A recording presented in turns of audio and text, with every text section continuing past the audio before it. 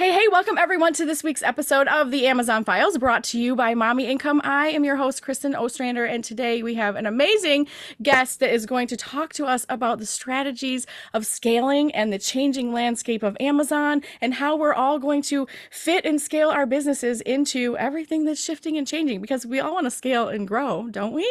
And so, welcome, please, Jason, to the show. Jason Somerville. He is one of the founding members of GW Partners. And can you just tell us what you do there so that I don't botch your bio or Sure. anything? Yeah.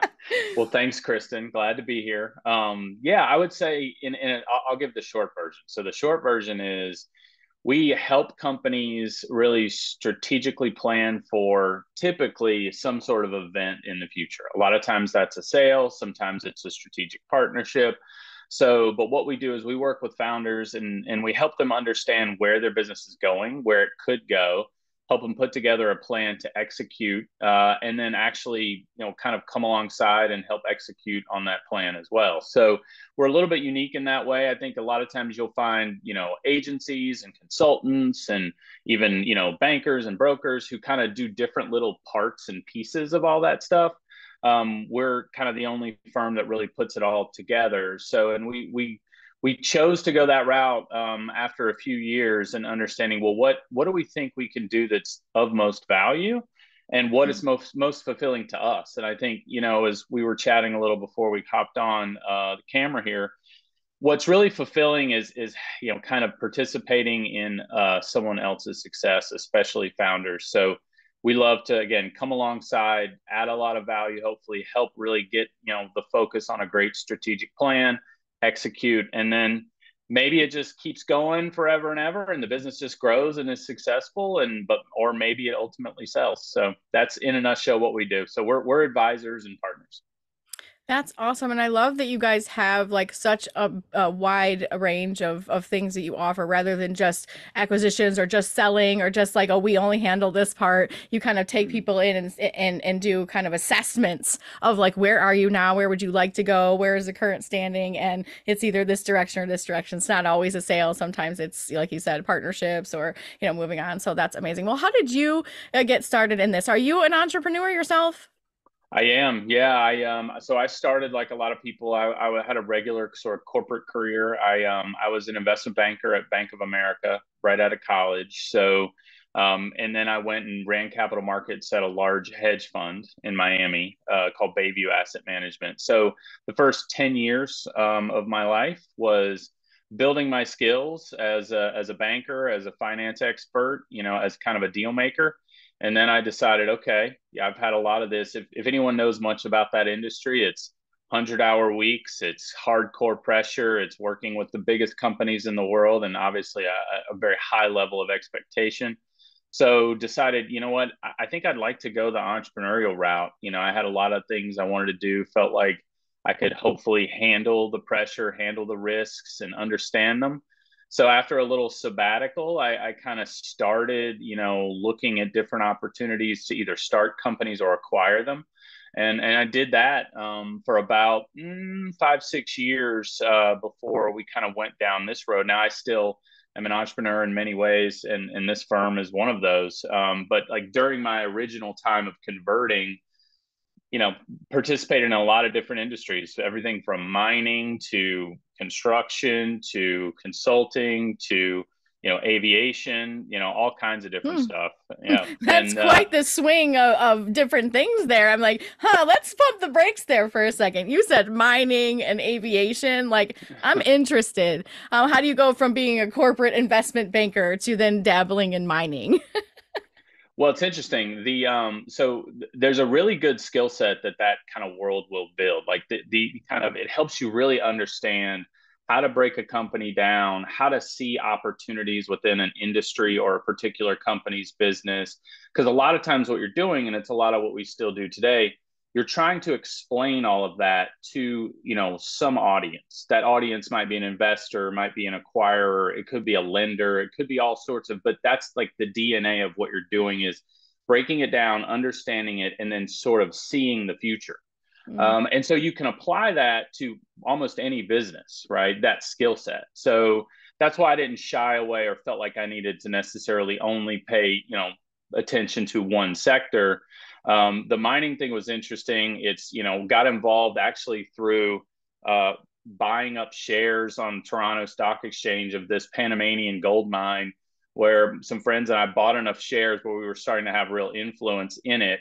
And so, went down to Panama, kind of got involved, and then, went from there. And that was the mining thing. And that was about a year and a half or so, little venture. And then aviation was I became a helicopter pilot when I had some free time, and started leasing helicopters to flight schools. So again, similar kind of, you're looking at it like, okay, let me understand this industry, let me understand this market. Can I see the future? Okay, cool. There's an opportunity, and then seizing it. So all of those years of learning the risk assessment and learning the business opportunities and the looking at, hey, this is really has some potential, using those 100 hours a week that you were putting in. And then you lost me there. I thought, oh my goodness. And so when, coming to entrepreneurship and talking through, your journey there, what are your thoughts about e-commerce and how that has started and then evolved in the last couple of decades? I mean, well, it's interesting. So I blame my partner Chris for me being in e-commerce. So it was weird. Like, so we started working together a little over 6 years ago. He was actually consulting companies on getting onto Amazon.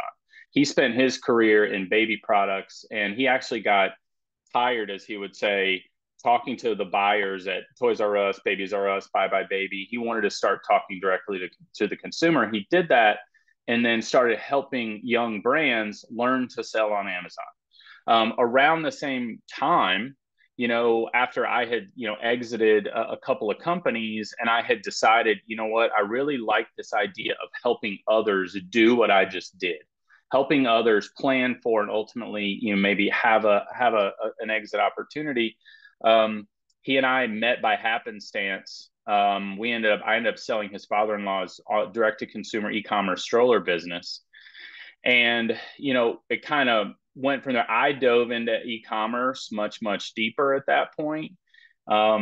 Understood it, I kind of used those same skills we talked about before, dove in. And it's been interesting. Of course, like the big themes, everybody knows, like online shopping growing steadily, right, for 20 years. And then we obviously had the pandemic, put it into hyperdrive, but then it's kind of reverted back to the mean in terms of the growth rate. And I mean, I think that what I saw from a fundamental standpoint is this chart is going up and to the right. It's just a matter of how steep is the chart going to look. I mean, the market share moving online and e-commerce it's only going to grow, and I don't see it stopping. I could see it slowing, but I definitely couldn't see it stopping. Why do you think that is? Well, I think that there's some fundamental conveniences that we all really appreciate about it, right? I mean, just the fundamentals of being able to actually, it's infinite shelf space, right, from your computer screen. I can access and review and look and, all of that at so many things that if I'm physically walking through a shopping mall or a mass retailer, it's just, you can't even come close to duplicating that level of efficiency and convenience. So I think, and once everybody got through the safety aspect, like feeling like it was secure, I feel like that was one of the big barriers.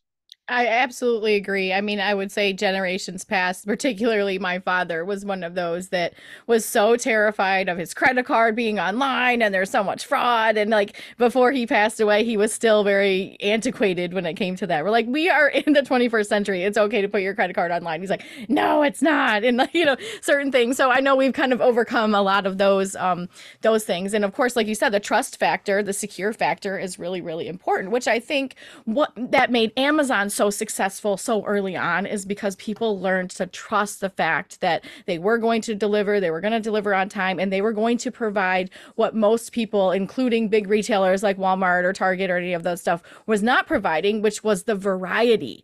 Like you could not only shop for patio furniture, you could see every piece of patio furniture from anywhere that was being manufactured if it was listed on Amazon. So you don't just get to shop at whatever is at Home Depot down the road, but you actually can look at 25 to 50 different varieties, which no physical store could actually hold. So I know the beauty of that is, and even now in this, in 2023, time is money.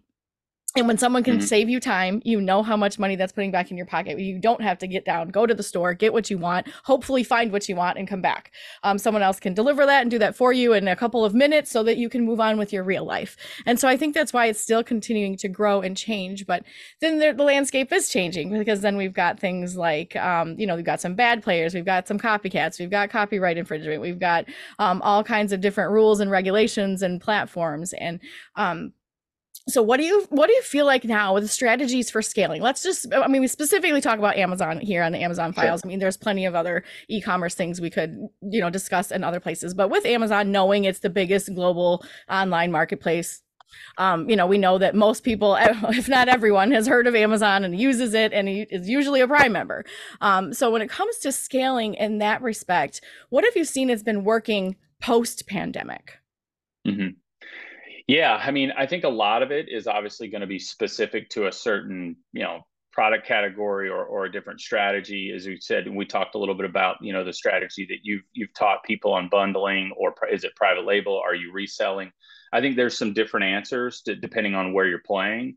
But I think there's some common elements too. I mean, first of all, I think what we've seen is the Amazon environment has gotten more competitive and more expensive for people looking to sell products on Amazon, right? So I think one is understanding that, and understanding that, it's likely, not always, going to cost you kind of more and more to acquire a customer, right? To acquire a customer's eyeballs.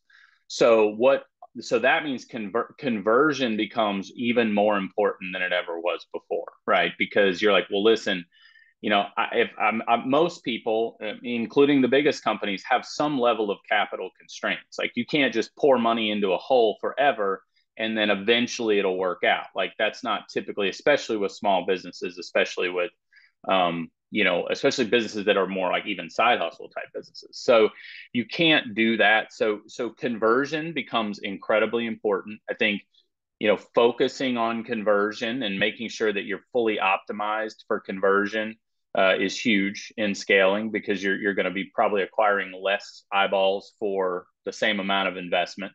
I think the other thing is, what we've kind of seen a lot is that, unfortunately, with some exceptions, things tend to have these shelf lives on Amazon, and that they seem to be getting shorter and kind of shorter. So what that means is, if you have a great SKU or a great product, you obviously need to try and maximize that, but you need to already plan that at some point you're going to crest, you're going to start to come down, and you need to have that next thing right behind it. And so, we call it sort of stacking opportunities. And it's not an easy thing to do, because you don't want to bail on a great SKU or a great product too soon. But also, you want to be always ready with that next. Like, use a stupid baseball analogy, there should be pitchers warming up in the bullpen for when your guy on the mound is starting to run out of steam and his arm's getting tired. You need to be able to put the next guy in. And so I think that has become incredible. And regardless of strategy, regardless of, again, your private label reseller, going bundles, whatever, that's another very critical component right now. Mm-hmm. And I think it's only going to get more so. I just think Amazon, regardless of what happens with the lawsuit from the government, I don't know that it's going to get less competitive.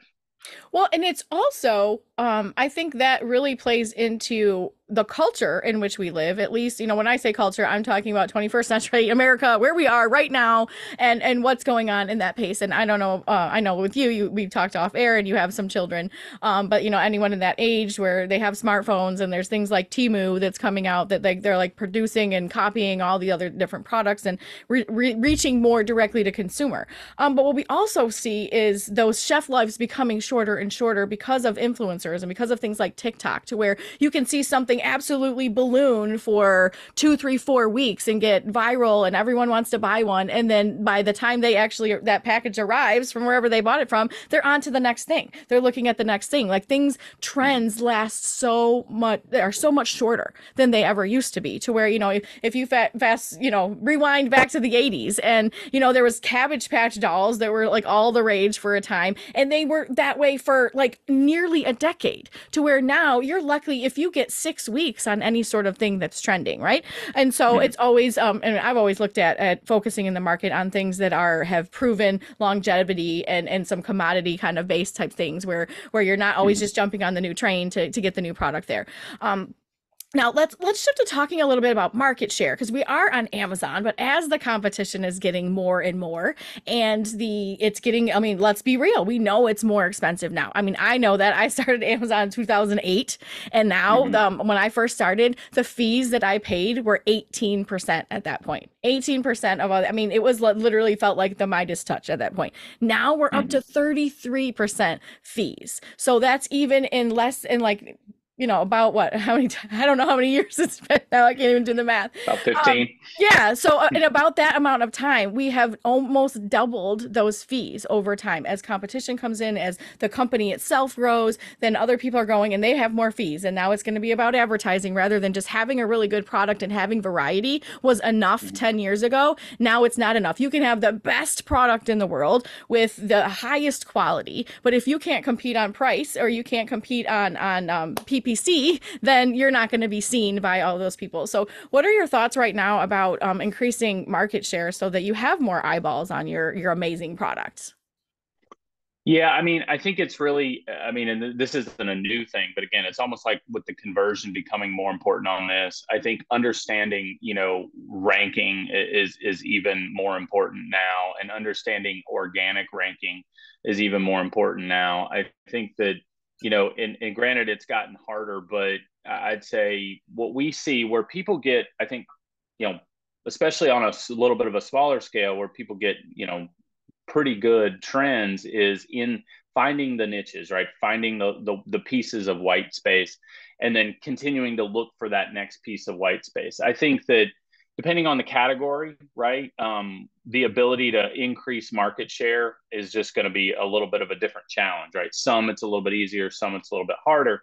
But I think what I would say is even more important than trying to grow market share is trying to find niches, right? I think that is even more important, because what we have seen is the most, like the products and the categories that have the biggest share and lots and lots of traffic, unfortunately, that's where usually the margin just gets squeezed out of them so quickly, right? So if it's a little bit of a race to the bottom a lot of times to try to chase market share in a larger category, even though that can be a little bit counterintuitive, because you're like, well, wait a minute, bigger market, bigger opportunity. If I have 0.1% of this giant market, or I have 10% of this smaller market, like the 0.1% of the giant market feels great, except for the fact that there's a good chance that even that market share you're acquiring, especially the marginal market share, what I'll say that next, piece, it's hard for that profitability to be there. So I think a lot of people, sometimes it's just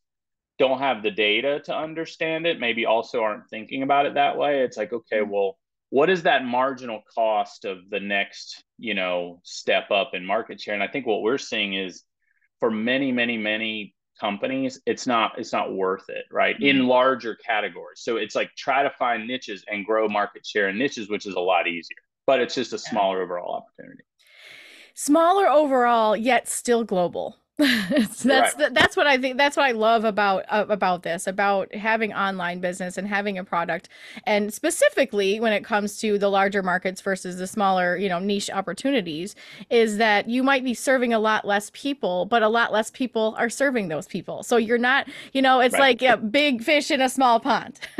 You want to be the big fish in the small pond rather than you're in the ocean and you still are a big fish. You're still in the ocean, and so if you're the bigger fish in the smaller pond, you have a bigger and greater opportunity to not only gain the eyeballs of your customers, but then also keep them around, specifically when it comes to solving problems for people. And that's one of the reasons, that's what Right. I'm always advocating for my clients, to create products and create bundles that meet a need and solve a problem for their customers, no matter how small that need is or that niche is. If you are serving people with something that solves their problem or meet their needs, they will come back for more.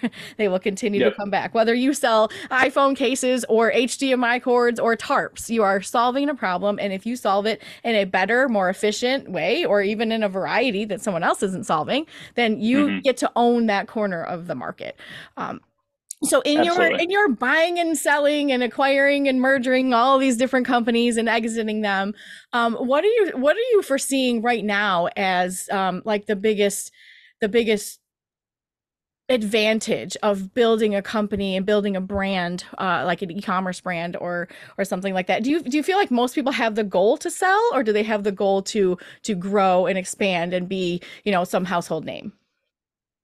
Well, I think, especially in the Amazon world, I think prior to this big kind of pandemic, plus we had the whole aggregator boom thing in Amazon, it was really less about selling. We've been working with people, who were Amazon native or heavy users of Amazon as their distribution channel for a while, pre-pandemic, pre-aggregator boom, all of that. And it was much more the mindset before of, hey, I just want to grow a business that, cash flows, that I feel like, is worth my time, that I feel passionate about, I feel like I'm good at, products that I really like, or that I just feel like I've found something here that's a little bit different. And I think we're seeing people get back to that mindset a little bit because, the truth of the matter is, and not to kind of go back through what happened over 2020, 2021, and early 22, but there was a pretty big, rush on buying Amazon native businesses. And that's now kind of stopped. And so I would say that, you know, what one of the things we're doing with a lot of sellers is they're coming to us and saying, hey, well, do you think this is something I can build into a very sellable company? Right.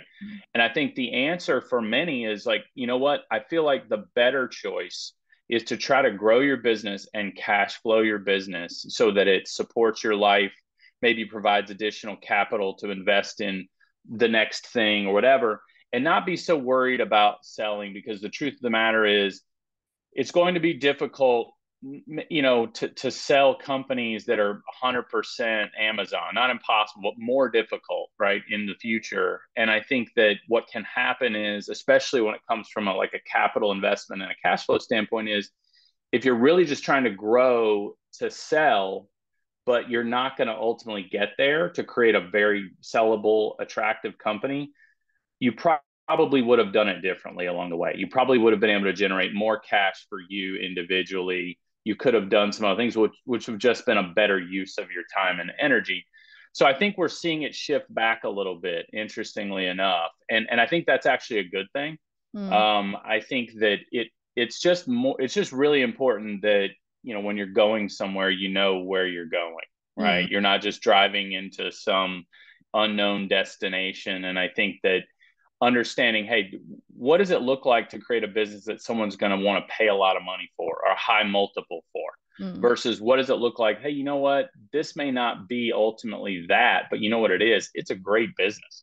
mm, It cash flows like a champ. It funds my lifestyle, my retirement income, and ultimately maybe I'm going to reinvest those funds into another e-commerce business or real estate or whatever. mm. I think it's important to understand the likely path and then plan accordingly. I love that perspective on that, because for so many years I feel like it was drilled into my head to be like, build sellable assets, build sellable companies, build all this stuff. And I have definitely been doing that with both of my companies, moving forward towards that.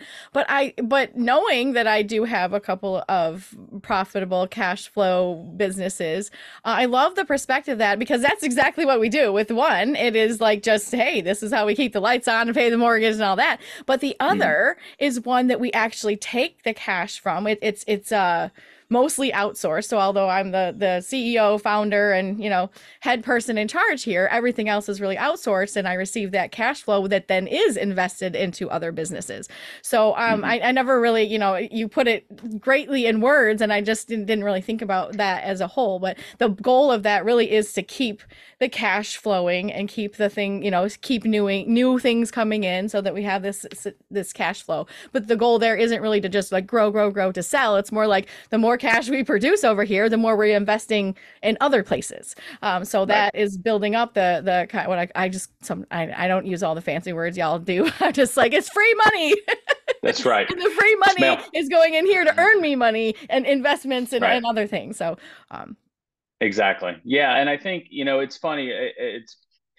It's not the most popular topic, right? I think at the cocktail party with a bunch of Amazon sellers, it's just sexier to talk about how, hey man, I'm going to build this company. I'm going to sell it for a big number one day. mhm, And yeah, and yeah, that's great. I think there's a portion of that makes sense. And then I think there's a big, honestly, a bigger portion where it says, actually, you know what? That'll be great if that happens, at some point. But I'm really going to focus on this as being, a cash flowing venture. hmm, And, I'm going to think really hard about inventory management because so much of Amazon sellers' capital, almost, overwhelming majority of what's in the business is sitting in inventory. So mhm, efficiency on inventory is the biggest driver of cash flow, right? And obviously, and then being, really efficient on my ad spend because going back to that marginal analysis, which a lot of people don't do, it's like, okay, well, to get to 500,000 in sales, it costs me on average, say 10% of revenue in marketing costs. hmm, Well, let's say to get to 700,000 in sales, it's going to cost me, I got to go up to 20%. So hmm, they look at it as 20% of 700, not as the basically the math divided by the extra mhm, 200,000 of revenue. And they say, well, the marginal. So it's like, oh, well, that 70 grand of extra marketing cost actually only got me 200 grand of extra revenue. So my marginal cost is actually 40. hmm. Right. And you're like, oh, okay, well, wait a minute. Is that really worth it? Like, is that next 200,000 of revenue actually profitable? It's like, Right. maybe not. I'm actually losing my, so let's don't Yeah. do that.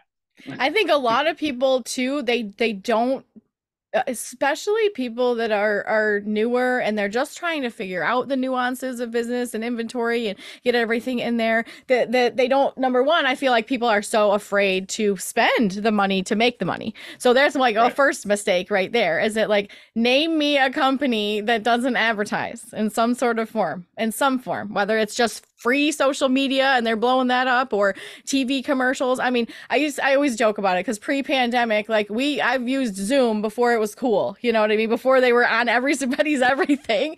But then after that it was like, was the platform. And even now we see tools like Slack being advertised on and normal national TV, things like that, like business solutions and stuff. So it's like, name me a Mm-hmm. company that doesn't advertise. Once you get a solidified brand and you have something you're standing behind and you're moving forward with that, advertising is the next natural step. But you can advertise yourself into a hole if you don't pay Right. attention to your return on your ad spend, or your return on, hey, if I am selling $100 product and I'm spending $10 to acquire that 100, versus like you said, all of a sudden you're the next step of that might be spending $40 to acquire the $100, and that's your 40%. And so you have to decide at what point what that is, what it's worth to you to do that. Is it just extra time? Is it extra money? And would you spend this to make this?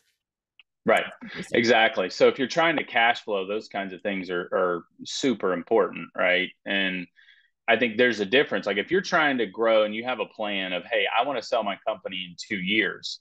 And I know in order to do that, I need to grow it, let's say 2 or 3 times as large on the revenue front, right? As I am right now. For many reasons. Again, it's much more nuanced than that. But you're going to make some different decisions than if you're saying, hey, well, you know what I really want to do? I want to put as much money in my pocket over the next 2 years as I can. And so that's how I'm looking at the world. Maybe that's because I'm growing. Maybe it's also just because I'm getting more efficient. Maybe it's because I'm actually negotiating better with my suppliers and I'm getting lower cost of goods. Whatever it is, right? That's there's a lot of crossover in kind of the Venn diagram, but there's also a lot of differences there. And so knowing which one you are and which one you want to be is huge to then making those decisions about how to move forward and build and run your business. Yeah, that's super interesting. I think it really all circles back to like what we even talked about in the very beginning is like, where are you going? Where are you Mhm. steering your ship? And if you don't know that, y'all, you need to press pause on this podcast right now and take a 15-minute hustle with a piece of paper or your phone and just literally figure out where you want to go and where you want to do. And this is going to be a shameless plug for my book, of course, because people that's struggling with knowing what they want, Dream Big, Step Small gives you in chapter 3, if you read nothing other than chapter 3, it will give you a roadmap to figure out what your in a perfect world is. We know there's no such thing as a Mhm. perfect world, but if you could create one and then take steps towards that perfect world for you, what does that look like for you? If you don't know how to do that or you haven't done that, I give you the guidebook in there so that you can actually figure out where you're going. Because if you don't know, then how are you going to steer your business in that direction? If you don't know that you want to eventually sell, or you eventually just want this, or maybe your goal is to quit your 9 to 5 and this is a side hustle, well, then you need to figure out how to make that cash and make it sustainable so that you can leave the 9 to 5 behind and really run your business in a way that, makes you feel fulfilled, but also generates the cash flow, because inventory management will make you cash poor in a hurry if you don't know how to manage that and move those assets around. Okay, That's so right. I appreciate all of your insight here, all of your, just a lot of the wisdom that you're giving us here and thinking about how to steer our ship and in which way, and how about generating all of the cash flow that you need to kind of sustain your lifestyle if that's what you want to do, or to build it for sale. If someone wants to get in touch with you about maybe growing their business and selling it or growing it for cash flow purposes, how are they going to reach out to you and your team? Yeah, best place to go to our website. It's actually gw.partners. So, you don't need to put a .com on the end, just gw. Or Jason at gw.partners. You can email me directly there, and would love to have a chat with anybody. We love talking to entrepreneurs. That's what we And live for. what can they expect when they first contact you? Is there like a onboarding form where you guys just have like a face-to-face conversation? How does that look? Yeah, usually we start with like an introduction discussion. It's a face to face, typically 30 minutes or so. Just, hey, let's get to know each other a little bit, understand about what your business is, where do you think you want to go with it. And then, after that kind of, we call it a productive get to know you kind of a discussion. If it seems like it might make sense to work together, we then usually move on to asking for information and putting NDAs in place and all that, and doing some essentially analysis on our side to kind of really figure out, all right, this is where we can be of help, right? Mm. These are the areas where we believe we can provide that founder with some real strategic value. And then what we always try to do, to be honest, if it seems like it's not a fit to work together with someone, we still try to be a great resource network for people. We love connecting. Like, hey, you know what? I really need somebody that can help me with my compliance audit. Like, Mm. okay, cool, we got that. We got you covered. We'll put you in touch with this person or this company. That's something else we really try hard to do as well, even if we're not going to work together directly.